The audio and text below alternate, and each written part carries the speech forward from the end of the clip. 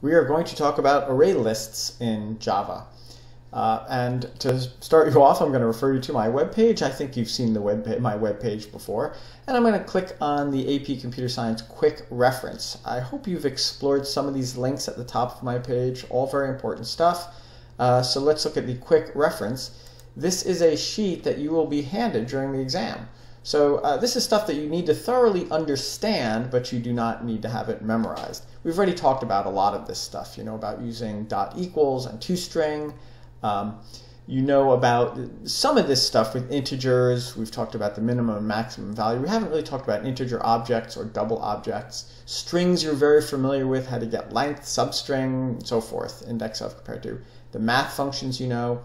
So here's something that we're going to talk about today. This is new. We're going to talk about this thing called array lists, which are very similar, as you would expect. They are very similar to arrays, but array lists have a little bit more function. And array lists, they're kind of like lists, except array lists must contain objects. You're not allowed to have an array list of primitives, like ints, for example.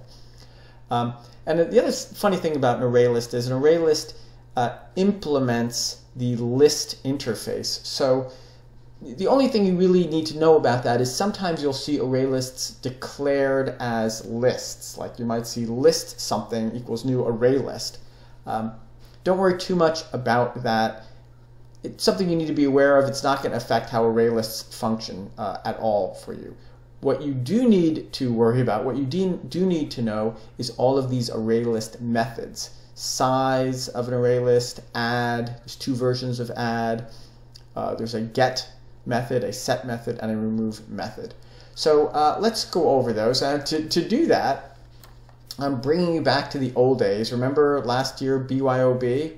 I have that opened up next to me here. I'm going to try to kind of go back and forth between these two windows. So in BYOB, we used these things called lists. They were really array lists, in case you didn't realize that. I don't know. So the functions really work exactly the same, but I put this in BYOB. I think it illustrates exactly what's going on. So the first function you need to be aware of is the size function. Here it is right here. Size returns an integer value. So if I run the size function, of course, it'll tell me 5. Hey, well, there are 5 items in my array list. By the way, the mouse is not tracking quite right, so if I'm pointing to some weird location, I hope you're still looking at the list of names here. So this is a list of 5 names. Now, of course, in Java, they start counting at 0. So these would be listed in Java as 0, 1, 2, 3, 4. Here in BYOB, there are 1, 2, 3, 4, 5. Hopefully that doesn't throw you off. Nonetheless, there are 5 items. There we go, 5 items. The add method, as you would expect, adds an item to the list. Now, if I just say add, you can see I'll add Amy and watch the end of the list. Amy gets stuck on the end of the list, and the value true gets returned. I know that seems weird, but it says over here that the add function, and this E stands for element. I'm adding an element, some object to the list, and the value true gets returned. And you can see that even says that. It says appends it to the end, and it returns true. All right, that's great. There's another version of add, which adds it to a specified index. So here I'm running the second version of add. I'm going to add to position 3, Leslie. Perhaps you recognize these names from Big Bang Theory. So check out the list of names. To position 3, I'm adding Leslie. And everybody else gets pushed down the list. That's something very important to realize. When you add something in the middle, everybody gets pushed down the list. Or sometimes they write lists left to right. Everyone would get pushed to the right. And it says that here on your little cheat sheet.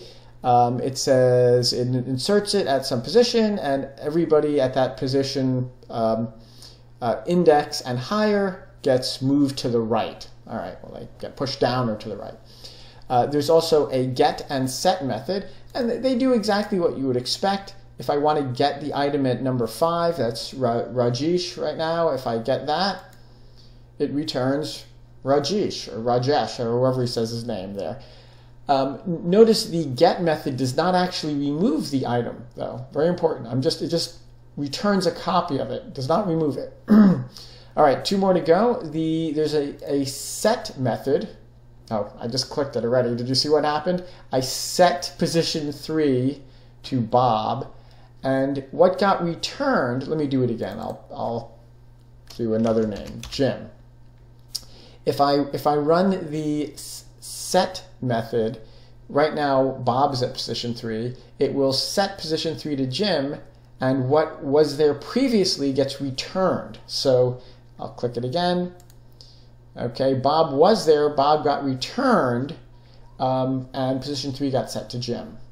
All right, and finally, the remove method. If I remove item number 3, which is now Jim, that gets removed and Jim gets returned. I can remove the item number 3 again. It's now Howard.